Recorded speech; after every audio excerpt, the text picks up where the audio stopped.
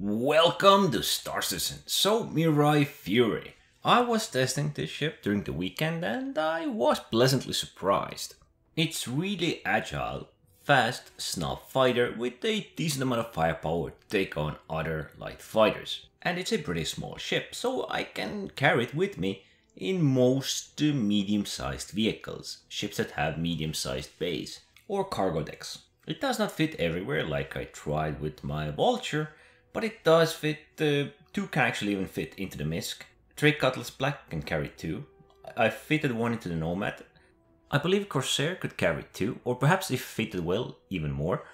And I'm pretty sure you could take a C2 and fill it up with a dozen or so. To an extent, Misk Mirai Fury, or the Mirai Fury, has been advertised as a snub fighter for a pocket carrier.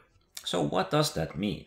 It means it's an excellent ship to be used with bigger ships that can serve as a mothership for these small snub fighters. We do have other snub fighters, but I do believe their length exceeds the Mirai Fury. So in a way, the space the Fury takes up is smallest compared to all of the other snubs.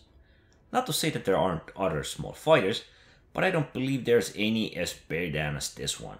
The ship is kept in two different states, the standard and the combat mode, where the weapons get armed and you can actually use them. While holding down Alt and pressing K, it should swap between these modes when you're flying Mirai Fury.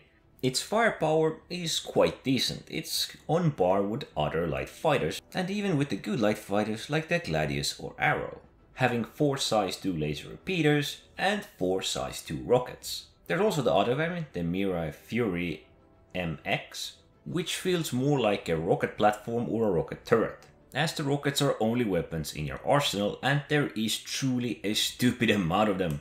I believe the stock setup is 16, having 8 size 1s and 8 size 2s. The little beast that is filled with rockets surrounded by them.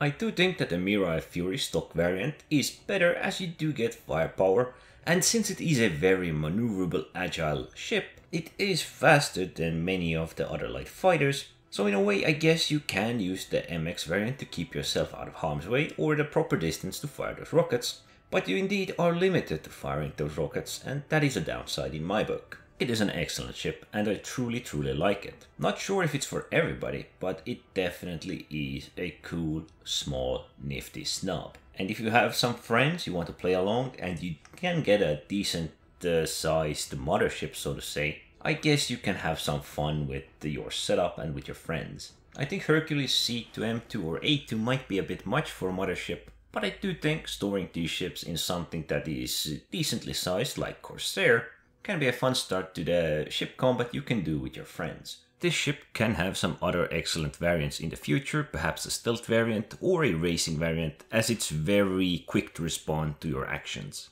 It flies like a butterfly and stings like a bee. It's probably going to be really interesting to see what players can come up with a mothership, a proper crew, and a heck of a lot of snubs. And I don't think it even has a downside of having one shield, which I usually do when I'm comparing light fighters, because this is such a small target, it's such an agile target, and it can swap the movement direction on a dime. I think the acceleration is the key here. How it can swap and accelerate and boost itself in different direction and just catch up with targets, deal with targets, move positions, and of course it's hard to hit. Anyway, I hope you got to try this little beast, and thanks for watching.